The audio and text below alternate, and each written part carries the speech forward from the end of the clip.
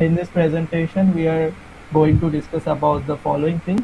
What is EDI, why we need it, the components of EDI diagram, its processes and standard, EDI's trade exchange, steps of EDI, its advantages and disadvantages, followed by conclusion, few MCQs and references. So what is EDI? EDI stands for Electronic Data Interchange System. It is an electronic interchange of business data using a standardized format. It is a process that allows business entities, which are also called trading partners, to send information to another company electronically rather than using paper. So this basically reduces paperwork. Moving to the next slide. Why we need EDI? So EDI business documents can be exchanged using, many business documents can be exchanged using EDI, but the two most common are the orders and invoices. At a minimum, EDI replaces the mail preparation and handling associated with traditional business communication.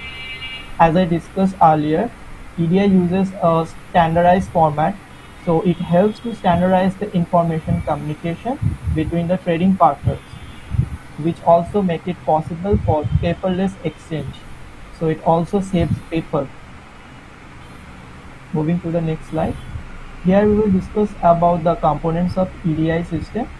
So EDI system has basically three components: business application, which is the main application, the translator, which is help to translate the business data into the standard format, and the communication network, which is used to transmit the data. Moving to the next slide, which will be presented by my teammate Rahul. Good evening, sir. Now I will be explaining you about a short idea about EDI diagram. Now, what is happening in this particular series? There is Enterprise 1 and Enterprise 2. This particular diagram shows what is the actual correlation between them. There will be sales, purchasing, manufacturing, distribution, as well as finance over there. Now, this is what are the key points over here is, this is a structured business document, standard formats, and there will be a direct communication. Okay, next process. Now, along through this flow chart, I will explain you how this works. What is the actual process of EDI?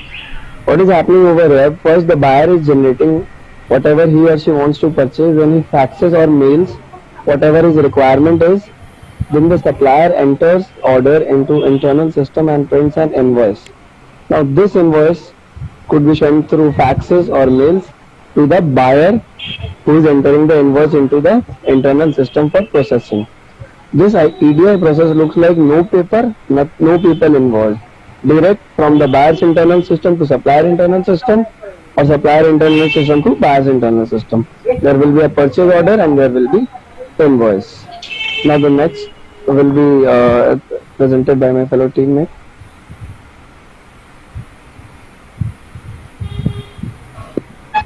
Hello everyone, I'm Shoham and I'm gonna talk about EDI standards.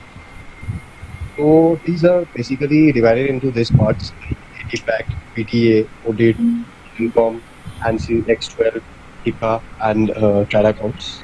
These are based in different countries. Like EDI is based on Europe, PTA is based on Germany, audit is based on Europe, and this EANCOM is also based on Europe, but ANSI X12 is based on USA. On the other hand, HIPAA is based on North America, and trade accounts is used in UK. Next, please. So what is the EDI trade exchanges? It's like based on the customers, EDI, and the supplier. Like customer orders something to the supplier, and the supplier delivers it. Then he sends an invoice, and the customer does the payment. So these are the transactions that happen between the customer and the supplier. These are called the EDI trade exchanges. Next slide, please. So the steps of EDI: prepare the document to be sent in the first step. So the sources of data and the methods that are available to generate the electronic document can include various types of stuffs like human data entry via screens, then reformatted electronic reports into data files, then exporting PC-based data from spreadsheet or databases, then purchasing application software that has built-in interfaces for EDI files, and lastly, enhancing existing applications to automatically create output files that are ready for translation into an EDI standard. So from here on, my friend will continue.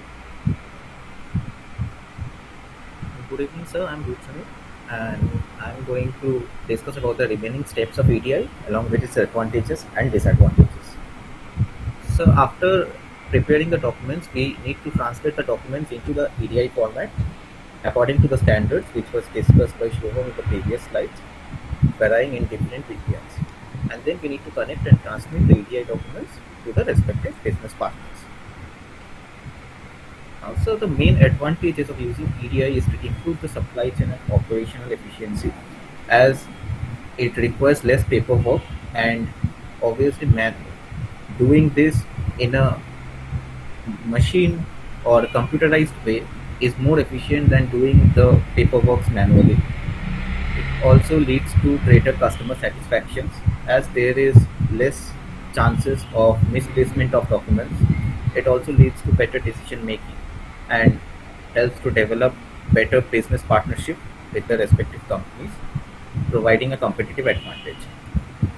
It also helps in improved visibility, as every document can be easily recognizable in this format. It also improves data speed and accuracy and decreases the inventory costs. But it also has certain disadvantages, like the setup and maintenance of some of the formats of EDI is quite expensive. Also, the initial setup is time consuming. And the EDI standard also changes. The business processes depends on these formats, and if any of the standard format changes, then the business process has to be changed accordingly, which would consume a lot of time and money. Then the system electronic protection, by which I mean that an EDI enabled system reacts electronic protection from viruses, hacking, malware, and other frauds. The next disadvantages are the staff training cost, as we need to train the staff properly about how to use this EDI enabled software. Also, proper backup should be maintained, as the whole data depends on this EDI. In case of any crash of EDI system, proper backup has to be maintained and extra cost is required for it. Also, we need to limit the trading partners, as some organizations stop doing business which do not use EDI. For instance, Walmart prefers to do business only with those organizations which uses EDI. So we can say that using EDI, companies send information digitally from one business system to another using the standardized formats, which differ in different regions. It replaces order processes, transactions, and communications that were done with paper or fax in the past. So it's an important component for automation in business processes. So now we are going to discuss 4 MCQs regarding this topic. The first MCQ is, what does EDI primarily reduce from trading partner communications? And the correct answer for this question will be the paper-based transactions. It reduces all the transactions which were previously done on paper. The next question is, electronic data interchange or EDI software consists of which 4 layers? So the answer to this question will be the business application layer, the internal format conversion layer, the EDI translator, and the EDI envelope layer. The next question reads, in EDI terms, what does mapping refers to? So mapping is a process of converting an electronic document into an EDI message. So the last question is, what among the following 4 options does an EDI requires to function? So the EDI requires a representation of common business documents in computer readable forms in order to convert them into its respective EDI formats and complete the transaction. So these are the references that we have used for this PPT. Thank you, sir. Thank you. Very good presentation, Rudraneel, Shoham, Rajeswar, Rahul.